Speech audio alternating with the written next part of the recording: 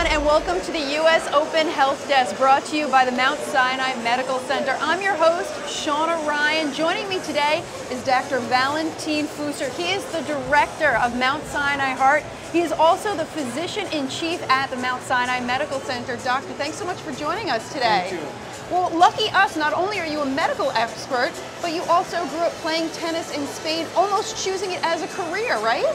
Well, I was very naive. Certainly I was in the Spanish junior team.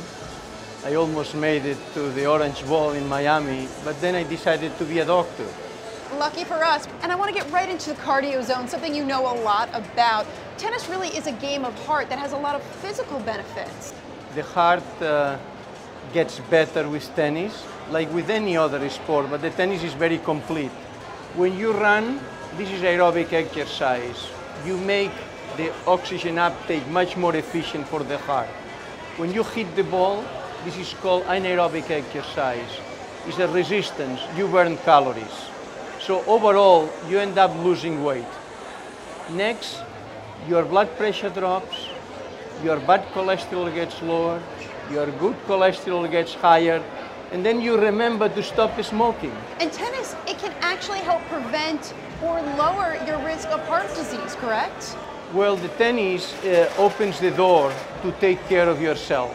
Once you do a sport, and tennis is not different, you begin to eat better, you take care of your weight, you avoid the smoking, and so forth. So I think in itself, you really change your lifestyle. In addition to tennis, though, is there anything else you can do to maintain a healthy heart? Absolutely. There are 6 factors that you have to look at. 2 are mechanical. Blood pressure should be normal and good nutrition. 2 are chemical. Cholesterol level in blood and blood sugar. And 2 are questions to you. Do you smoke or you don't?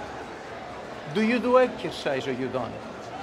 These 6 parameters, 2 mechanical, 2 chemical, and 2 questions, account when they are abnormal for 95% of the heart attacks and strokes.